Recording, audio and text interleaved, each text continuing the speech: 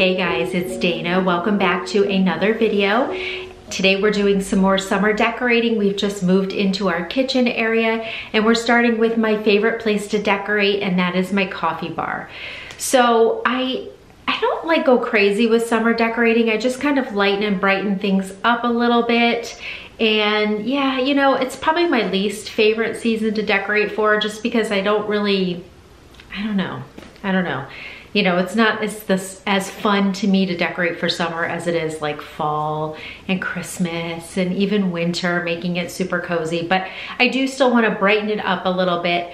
I also did do a little DIY on the actual coffee bar cart that I have everything on. So it is a relatively new coffee bar cart. I'd say within the past couple months. We did buy it brand new. There was just one part of it. I love everything about it. The size, the shape, the two drawers, the cabinet, their storage. I had a custom piece of glass cut for it. It was just something about the like chicken wire kind of caging on the front of the two cabinet doors that I didn't love. So it kind of made it a little too farmhouse for me, like super rustic farmhouse. I have a little bit of like a rustic, modern farmhouse cottage style, but not a super rustic farmhouse style. So I wanted to modernize the cart just a little bit by adding some cane detailing, cane webbing to the front cabinet doors. I wanted to switch out the hardware for like a champagne gold hardware like I have on the rest of the cabinets in the kitchen, so it all just kind of blends. I added some hooks to the side. I think it turned out beautiful. So I'll insert here a couple of pictures of some inspiration that I had, and I think it really turned out so nice. And the whole project probably cost me $35 to $40 to, I feel like, pretty much transform the look of this cabinet and kind of bring it into a totally different style. I love that the finish of the cabinet is super rustic, but then the cane webbing just kind of brought it, and the gold hardware brought it to like a more modern element. So I'm really happy with how that turned out. So I'm going to insert how I did that. And then we are going to just add some simple decorations and just kind of brighten it up a little bit for summer. Okay, so here is the current cabinet situation. I love this cabinet. Size-wise, it works out perfect. I love the rustic black finish of it. I love the two drawers and the cabinets down here. The one thing that I don't like though is this like kind of cage chicken wiry kind of look. It's just a tad bit too farmhouse for me. So I am hoping, as you saw in my inspiration picture, to be able to take this out, and I'm pretty sure I just can unscrew these and this should come out. I don't know. I think that's what's going to happen, but we will see. So I want to take that out and replace it with the roll of cane, which I will show you here in a minute. It's little crumbs in there. I got to clean that all out. And then I want to replace these knobs with some brushed like champagne gold knobs, those and these up here. So just to kind of give it a much more like rustic, modern kind of feel. So we will, and there's a kitty. So we will just see how this goes. But like I said, I just want it to be still that rustic feel, but have a little modern twist to it. So I think that the caning will be really nice. Okay, so this is the cane webbing that I ordered from Amazon. It is just 18-inch width cane webbing used for furniture, chairs, cabinets, and ceilings. So I ordered this. So from what I understand from watching different videos is you want to soak this for 30 minutes to make it more pliable and easier to use. Apparently, it's quite dry and brittle and a little bit harder to work with. So we're going to get this unpackaged and put it in some water to soak, and then we will start removing the cabinet doors.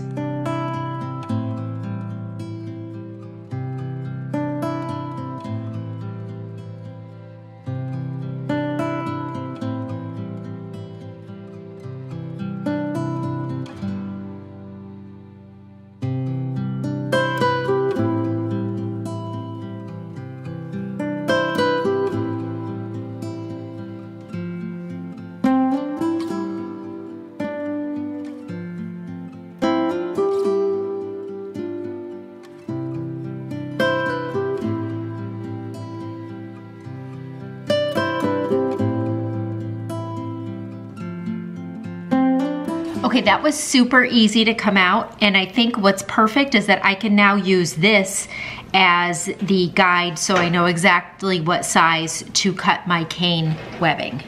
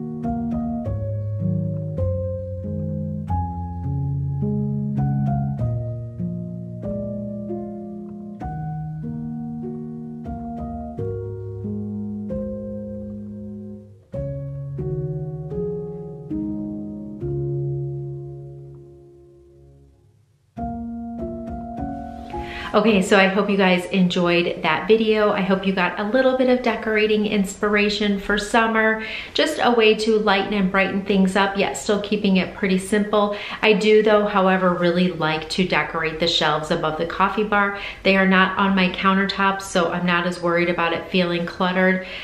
So I use it as an area that I really can go all out and decorate and not have that cluttered feeling of it being on top of my countertops, if that makes any sense. But if you are new, I would love it if you would subscribe to my channel and hit that bell notification so you can be notified anytime I upload a new video. I would also love it if you followed me over on Instagram at decoratewithdana. I like to share a little bit more of everyday life, and maybe if I'm at the stores, some sales or some really fun things you know, that I saw out and about that might be, like I said, on sale, or even some decorating reels and recipes as well. So I hope you guys enjoyed this video. I will see you all in my next video. I hope you have a great day.